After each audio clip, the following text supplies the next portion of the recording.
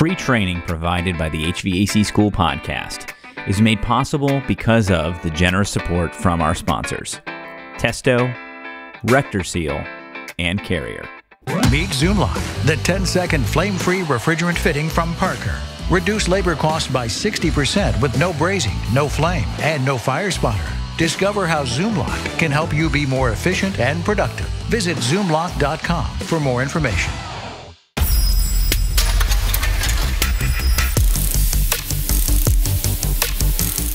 Allow me to introduce the guy who actually says, actually, after every word, actually, Brian Orr. All right, thanks for listening. This is the HVAC School podcast, the podcast that reminds you of all the things you might have forgotten about the HVACR industry, or reminds you of some things you forgot to know in the first place. I am Brian, and today on the podcast, I'm talking with my service manager of Kalos Services, the company that I own and started, about ductless maintenance. So we're going to go over kind of step-by-step what we do. You're probably going to hear some things that you may not agree with, and I'm open to hearing your feedback on things that you do in addition or things that you don't like that we do. And so I'll just put it right out there in the front. You can reach me at Brian, B-R-Y-A-N, at HVACRschool.com. That's Brian at HVACRschool.com. Brian is with a Y. R is for radical or refrigeration. And you can also find out all our daily tech tips and all of our resources and podcasts and all that stuff you can find at hvacrschool.com. I try to put out something daily. Sometimes I miss a day here or there. And actually, I'm currently, when you're hearing this, I'm on vacation right now, but I'm still producing content, putting it out there in the world. And so here we go. This is actually going to be a two-part series, but this is part one, ductless maintenance with Jesse Claerbout. All right, so I'm talking with Jesse, who is the service manager of our company, Kalos Services. And we're going to talk today about ductless maintenance. We do a lot of work in the Villages, which is a retirement community northwest of Orlando. And in that community, there's a big demand for ductless systems, primarily for sunrooms.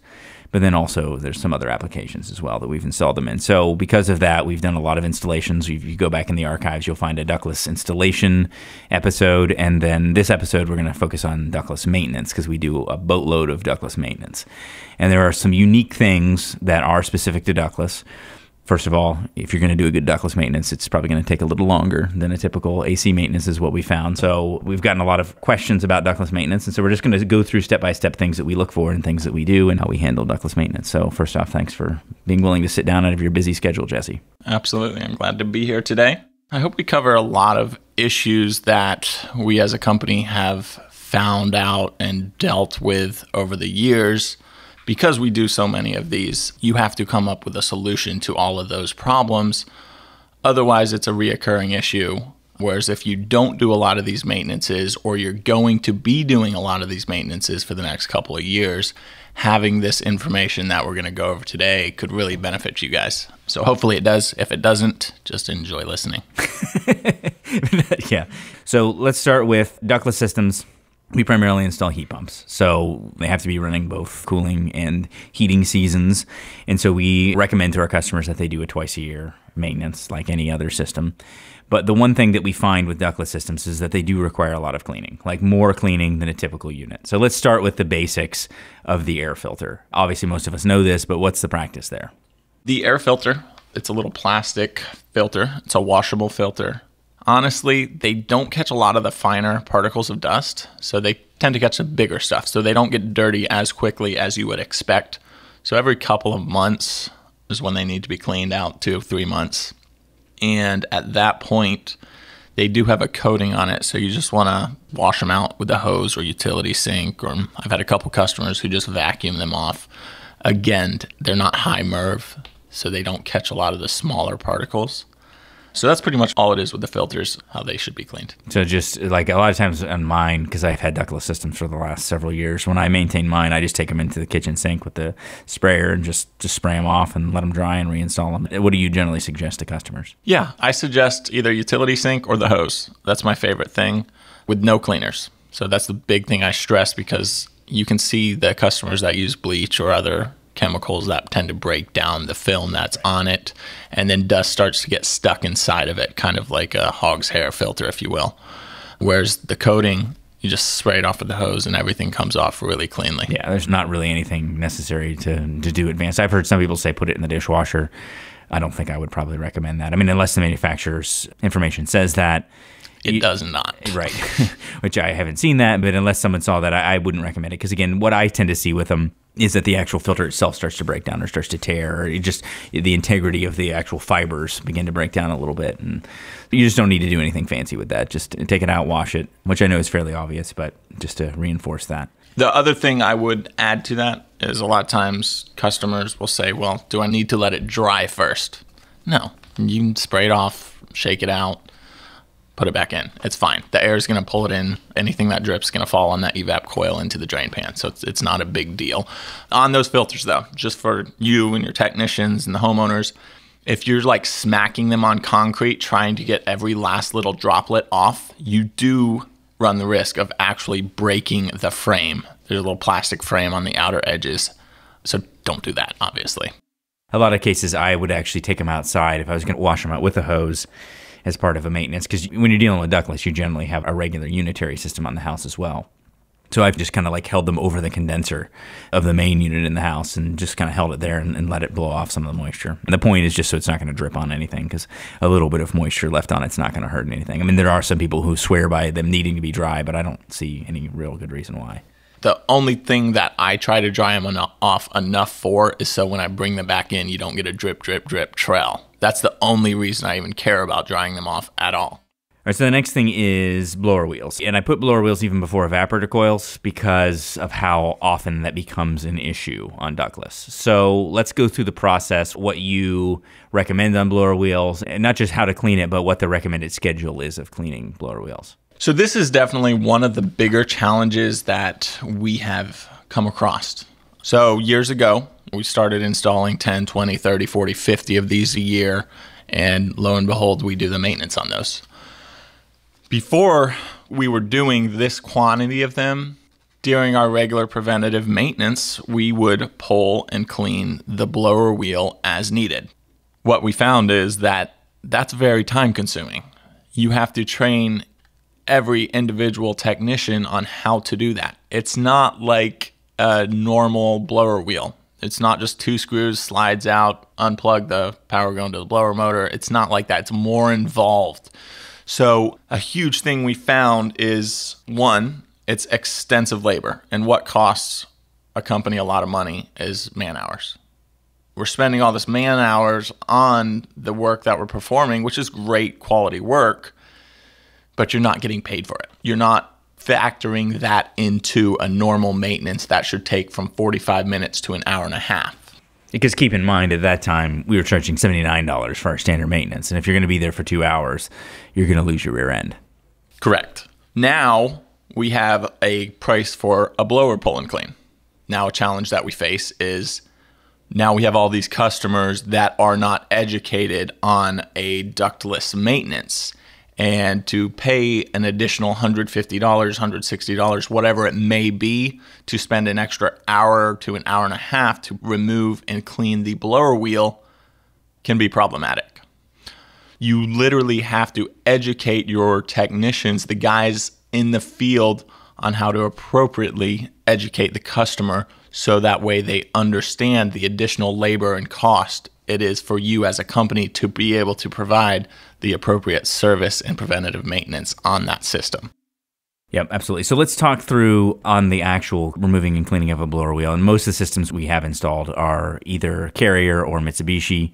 We're starting to do more Carrier now. Carrier's talked about a new model that they're going to have just 2 screws and you can pull the whole blower assembly out. It is actually out now. So their Performance Series, it's actually on their new models that are in their warehouses right now. So I'm excited about that. It's going to make the process of removing and cleaning that blower wheel much easier.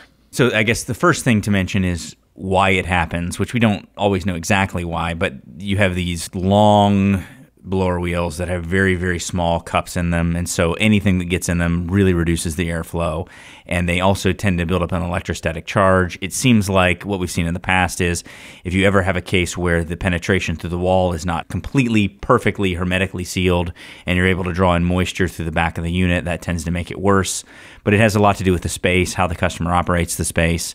Those blower wheels, because they're not metallic, they do build up like a static charge, and they just kind of catch everything that makes it through. Yeah, when they're Obviously, the blower wheel, the more hours the system runs, the dirtier it's going to get. The higher the speed that the blower runs, not necessarily. It's not necessarily the CFM that it moves, because I have a lot of customers that actually put it in that quiet or low mode, and it seems like the temperature split across the coil is now colder, which creates a little bit more of a dew point on that wheel, which can actually cause it to get dirtier. I'm not sure exactly how that works out, but I went to one last week where there was probably a 1-inch hole in the drywall going up into the attic right above the unit, kind of tucked in there. He had previously had some electrical coming down, and it had only been installed a year, and this thing was bad. It was just hardly moving any air. So then at that point, you have to sit down and take 5-10 minutes to educate the customer on the process, why it's doing this, how often this has to be done, the additional labor involved, and then move forward from there. And seal up the hole too. Right, that's a no-brainer. Right. So, well, yeah, sorry, gosh. Sorry to ask you to say a stupid thing, Jesse. Jeez. Yeah. He gets kind of judgy on me sometimes. I don't know where he gets it Yeah, from. so you obviously want to seal up that hole. So we took care of that before we sat down and had the conversation as far as what's causing this, the additional labor involved, and how often does it need to be done? Just like changing a filter when it gets dirty. That's the true answer to that question. When it actually starts to cause any issue with the operation of the system, that's the point at which it needs to be done. And for ductless systems, it's a thing that's missed often. And I don't know about other markets. In our market, we got a lot of junk in the air. We've got very high latent load. So it may be that in other places, ductless systems don't build up as much on the blower wheel. But in our market in Florida, it's really bad. It's pretty extreme, which is why I mention it first. So you have the option of pulling and cleaning the blower. And so let's talk through on a Mitsubishi system, basically what you do and about how long it takes for you. And Jesse's done a lot of these, so obviously it's easier for him than most people. Yeah, so I've done a lot of ductless preventative maintenance as well as removing and cleaning the blower wheel. So on the Mitsubishi product, obviously you take off the top plate, that's the cover for the filters, remove the filters. One thing I've seen a lot of times is you have 4 clips in the back. So on the upper back portion that the front plate actually clips in. So you're going to remove that filter door cover that just pulls out, remove the 2 filters. You'll either have 2 or 3 screws on the lower portion.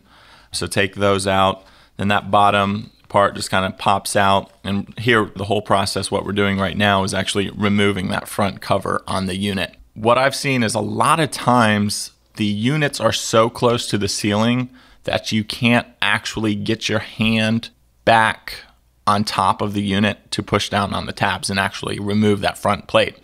So why I remove that front cover and the filters is you can actually stick your hand up through the front where the coil is and push down on that body and release those 4 latches on the backhand side. Because if there's an inch or 2, you can't actually reach back in there and push down where you need to on those tabs. That's a cool little trick that. I mean, in general, you don't want them that close to the ceiling, but there are some applications. In some cases, you're going on headers that are over windows and things, and so it's just, you got to get it a little tighter to the ceiling, but I get what you're saying, though. So you're just reaching up through the inside and kind of almost flexing the body a little bit in order to get those clips to release. Yeah, usually you'll have one on the right, one on the left. Usually you can get your hand from the outside, no problem, but then they have 2 on the inner portion.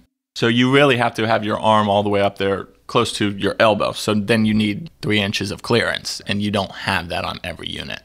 Anyways, pull that off. Then at that point, you're going to have 3 screws. And here we're referring to the Mitsubishi product right now. They have a lot of units out there. Again, the carriers are going to be easier because they got the 4 bolts on the bottom and that whole thing just slides right out. So it's actually a way easier process. But as far as the Mitsubishi goes, and this is pretty much across the board though, they're all very similar to this process, other than the carrier is now easier. So then at that point, you got 3 screws on the left-hand side. 2 of them are right there by the blower bearing, and then there's one up that kind of holds the coil in place. Now at this point, all you're looking at is the coil, the blower wheel, and then the back plastic section of the system itself. So then you'll slowly turn the blower wheel itself, and then there's going to be a slot in the blower wheel itself where there's actually the set screw. So it's enough space. In a lot of cases, it's almost like there's a vein missing a little bit. Then that's where you can get in to get that set screw. Correct. So then you just loosen that up. Biggest thing I would say on that front is don't loosen up too much. You just have to loosen up 2 turns maybe. That's all you need. And then you have the screws removed on the left-hand side. You're going to lift the coil portion up, remove the bearing, hold the blower wheel in the center of it, kind of lift the coil up and slide it towards yourself down and to the left. And it'll slide right off the blower shaft. But it takes kind of flexing that coil. Like a lot of guys end up disassembling a lot more than this. And in some cases, the manufacturer's instructions even show that. But this is much easier than disassembling everything. You have to be gentle with it, obviously. You got to know what you're doing, but it saves a lot of time.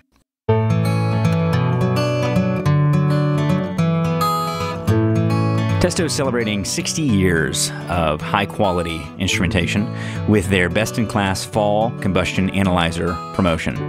There's never been a better time to get a high-quality Testo combustion analyzer than right now.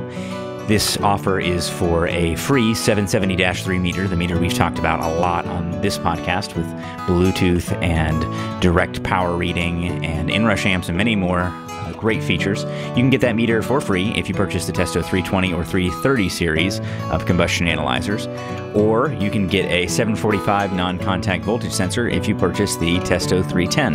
This is a limited time offer, and you can find out more by going to hvacrschool.com/fall promo, which will take you to the Testo site where you can get the form to fill out. You do need to hold on to your receipt from whoever you purchased the combustion analyzer from, but of course we suggest if you don't have a local supply house that stocks these, you can easily go to TruTechTools.com, TruTechTools.com, and use the offer code GetSchooled, and you'll get an additional 8% off. Then just save your receipt that you get from TruTech Tools, go to hvacrschool.com/fall promo and fill out the form, and you will get either a free 770-3 meter or a 745 non-contact voltage sensor from Testo. Testo, 60 years of excellence. Perfect for testing, perfect for service.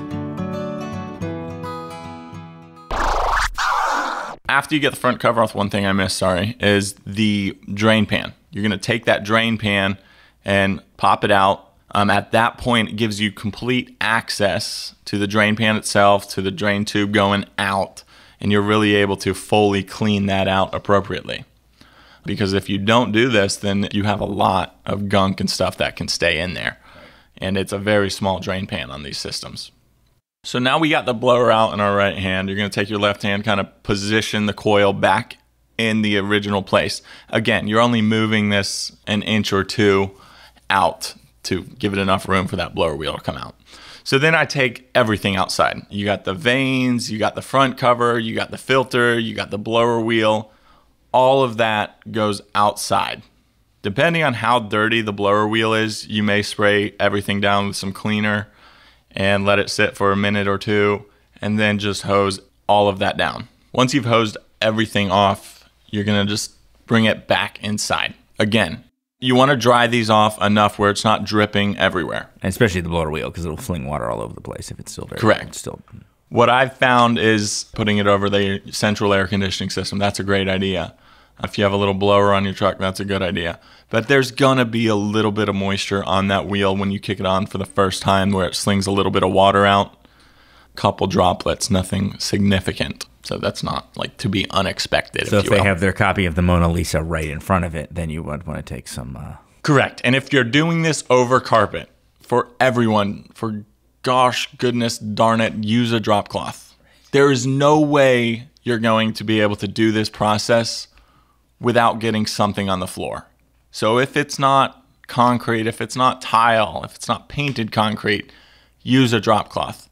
Carpet, those sort of things, wood floors, use a drop cloth. Even on the concrete, it's easier if you use a 5x5 drop cloth and just roll it up on the end. It just makes your life so easy. Also, if you drop a screwdriver, with a drop cloth, it's a little bit of protection from maybe scratching the paint on the floor if it is concrete. So use a drop cloth. Then on the evaporator coil itself, so you've done everything on the outside. You've done the covers, you've done the vanes, you've done the drain pan, you've done the blower wheel all outside, but you still have that evaporator coil inside. So when do you do that, and what do you do with that? So the time that I would recommend doing that is after you've cleaned the blower wheel, cleaned the housing, you got it all leaning up against the house. You can just let it drip dry a little bit. You could bring it in right away, but you got to spend some time cleaning the inside. So just let it drip dry. Lean it up against the house. After you've cleaned these all off, I don't like putting it like in dirt or grass because that's going to get on it. But then you have to be very aware not to put it on like concrete where it could scratch the face of it, because there's kind of a shine to the front of it. So you want to set it down in such a way where it's not going to roll, it's not going to get scratched. So just be conscious of that. Then at that point, you're going to come in. Spray bottle is what I use. Pump sprayer is okay. Pump sprayer obviously produces more water than a spray bottle. But the downside is you sometimes have a hard time managing the water. I mean, my experience has been with a lot of technicians' pump sprayers, they leak. The tips leak. It doesn't shut off. All the different connectors leak. And again, they shouldn't, but I've seen this a lot. I had to use one of my tech's spray bottles the other day to clean up a case in a grocery store that I was working on. And it's like I'm trying to manage the water leaking all over the place while I'm doing it. So that's where, if you can use a spray bottle, if you don't need that velocity of water, you're going to have better control over the cleaner or water or whatever you're using. That's true. And because of that, let's say use a spray bottle. I mean, the coil is so small. The amount of water and cleaner that you need is so insignificant. Just use a spray bottle. And the other thing about ductless coils is they also tend to be very thin. The fin spacing is super tight. I was going to say that the fin spacing actually seems to be a little bit wider. Does it? Yeah. Than a typical evaporator coil? Mm-hmm. It's because they don't want that static. I mean, you look at them a lot more than I do. Maybe it's because the coil is so small and it looks like a huge gap. Right, maybe. We need to take a couple and then take a look at this fin spacing. But anyway, they always seem center to me. But regardless, they're very thin, the actual depth of the coil, because the tubes are very small tubes. Yes. So because of that, you don't need to necessarily have a huge amount of pressure in order to get it cleaned. From there, what are you using? Brushes, rags, anything? At this point, you have the blower out, you got the drain pan down. You have full access to the whole housing underneath the evaporator coil and then the whole top of the evaporator coil. Like everything is exposed at this point. What I found is even though those filters aren't like a high-MERV, it catches all the big stuff. So you really don't get stuff that's compacted in the coil like you would see on a normal residential home where they didn't use a filter. Rarely do you see that. What I tend to see is just a little bit of surface dust, maybe a little growth here or there, just mildew on it. Nothing significant though. If it's not significant, what I do is just spray everything down. So you're going to spray the face of the coil, that's what's facing you, and then you're going to take your spray bottle and go underneath and actually spray the whole entire housing and then the underside of the evaporator coil. This depends. If it's not too bad, there's just a little bit on it, I'm just going to take my rag. First, I'm just going to wipe off the front face of the coil.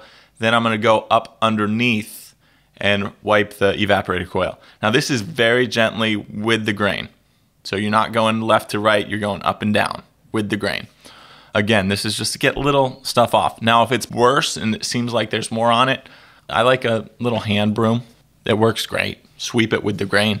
It works good. And then at the end, just wipe it off with a rag. But I haven't had any issues as far as cleaning the evaporator coils. I've never had an issue. Yeah, and it sounds like, so a lot of people hear that like, oh man, you got to get pressure in there or whatever, but we're talking very practically here. You're getting the surface stuff off. Apparently all Jesse's coils are made with wood, so you go with the grain of the wood on the coil. That was a little joke. I got it. Yeah. That was good.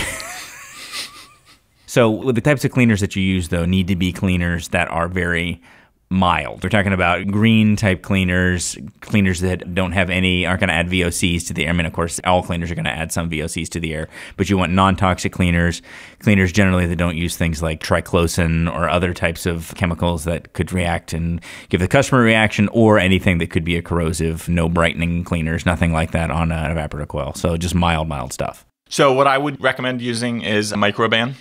You don't need self-rinse evap coil. You don't need that. It's just not necessary. And this is, again, speaking from years of experience. It's not necessary, so why do it?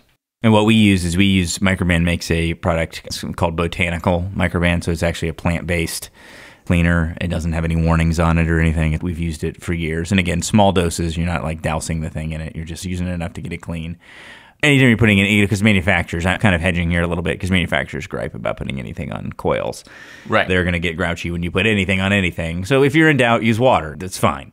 Of course, even water has a little bit of chlorine in it, so there's something there. In fact, it's funny. Years ago, we had a customer who kept having odor complaints, and he called Mitsubishi Tech Support, and they told him to spray bleach on his evaporator coil.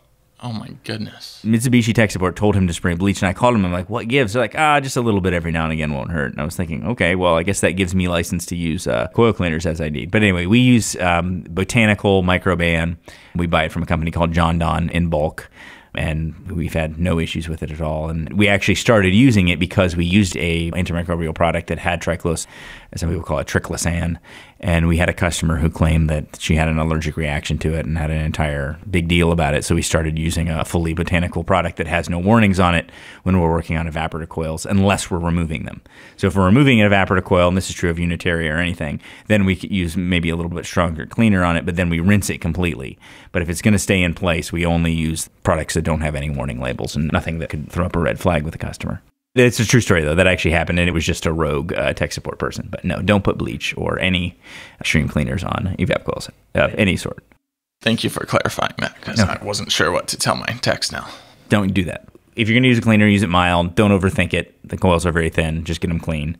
Rag is probably going to be your best tool, and maybe a soft bristle brush. The other thing I want to mention, because we're talking about kind of a way of doing this deep cleaning, but there are kits out there. Erector Seal makes a kit called the Dissolve Kit, which is dissolve without an E at the end of the word dissolve. And it's almost like a big bib that goes underneath the unit, and that way you can get in with a pump sprayer and with some of their dissolve cleaner, which is also a good cleaner specifically for ductless coils. So I think you've tried that, if you wouldn't mind mentioning that. I've had a couple case scenarios where you have to clean the evaporator coil. This particular one in mind, it was at some commercial office, and they kept complaining about odors. They're on a maintenance plan, so we're just doing our normal preventative maintenance, and it's just not getting it clean enough. Doing the normal, take a spray bottle, spray it down with cleaner, let it suck out the drain line, all of that normal stuff that we do. I pulled and cleaned the blower wheel, sprayed everything down, wiped it down, and the results were not good enough. Like, they legitimately weren't. Like, this wasn't a crazy customer that's saying, hey, it smells bad. Like, it smelled bad. So I said, well, what we can do is we have this great cleaning kit. We can hook this up and actually use a pump sprayer with cleaner and actually really jet through that whole evaporator coil and do a thorough cleaning. That'll be X amount of dollars. And they're like, oh, that's kind of expensive. Let me see how it does with what you did. So I was like, okay, not a problem. So they called me back the next day and were like, yeah, it just still stinks. I was like, okay, bummer. I was hoping that would work out for you guys. So then we went back out there and hooked up the kit and used a pump sprayer. On this particular one, because of the issues with smell, we used self-rinse evaporator coil cleaner. And we just did everything as instructed, and we probably used 4 or 5 gallons of water mixed with evap self-rinse cleaner and just going over that coil. It's amazing. The bib's kind of clear and you see all the dirt coming out. I was really surprised at how much actually came out. Because, again, you're looking at the coil, and it doesn't look that bad, but it's actually dumping out all this dirty water, and the kit comes with a bucket where everything's stored inside of it, so that's nice, and then it's at the bottom. So this is all pouring into the bucket. It's like a huge funnel that goes on the ductless system. I'm like, man, this better work. And so after we spray it down, we let it sit, spray it down, let it sit. We do that about 3 times, and then we rinse. So we went probably through 10 gallons of rinsing. I think we had a 3-gallon pump sprayer, so we did it, I think it was 3 times with just straight water. Now that we've cleaned it, we want to get all the cleaner off of it. So we went through that whole process until the water was coming out crystal clear, and put everything back together, and it worked great. I was completely happy with the result. As far as you kicked it on, it smelled like a new system. And we were able to rinse it so much that there wasn't even any smell of cleaner left. It was just new. It was a really good experience, and with that case, that's really the only option. I mean, the other thing you could do is actually pump down the system, disconnect the lines, pull it out, remove the evaporator coil, and it took us probably an hour of labor, 45 minutes to an hour, opposed to 4 or 5 hours. Yeah, and then it's evacuation and everything else that you have to do. Yeah. So yeah, that's the Erector Seal Dissolve Kit, and it comes with the cleaner in the bucket. It comes with the bib in the bucket. It comes with the frame for the bib in the bucket. It drains down into the bucket, so it's kind of like it's got everything all there. And we haven't started using it exclusively yet, but it's really just a matter of looking at It costs, setup time, all those sorts of things. So there's definitely applications where it definitely makes sense. And in that case, with most of these, you have the evaporator coil and the blower compartment is all sealed together. So you can get in there on the blower and everything with that kit. You do have to be careful, though, because you're still carrying a pump sprayer in and out of the house. You're still doing that, and so you still want to be really thoughtful about doing that. And in a lot of cases, we'd just rather still just pull it outside. But it's a really good option in many cases. A good thing to have available to you. The thing I would say is, being a technician or a tradesman, it's all about having the right tools for the job. This isn't a pliers. You don't use this on every single job. But when you need this tool, it's a great tool to have. If you did a lot of ductless systems, you could even put a note in the customer's file to say, bring this with you when you do this maintenance or whatever the case may be. And a good thing to have, and that's the RectorSeal Dissolve Kit. Hey, thanks for listening. I want to remind you that HVACR School is part of the Blue Collar Roots Network, which is a network of great podcasts. You can find all of them by going to bluecollarroots.com. One podcast that I really enjoyed is Bill Spohn's podcast, the Building HVAC Science podcast. He did one on humidity that was really eye-opening to me. I learned a lot. He had Nate Adams on, and Nate is sort of like a building performance expert up in Ohio. So I would suggest that you go listen to that one on humidity. Bill also did one recently on infrared thermometers. That was good. It had a couple witty lines in there. So check that out. So I was talking to Stephen Raridan about his trip that he took to Africa, and I asked him if he got a chance to play poker while he was out in the savannah, and he said, no, there's too many cheetahs. We'll talk next time on HVAC School. Thanks for listening to the HVAC School Podcast. You can find more great HVACR education material and subscribe to our short daily tech tips by going to hvacrschool.com. If you enjoy the podcast, would you mind hopping on iTunes or the podcast app and leave us a review? We would really appreciate it. See you next week on the HVAC School Podcast.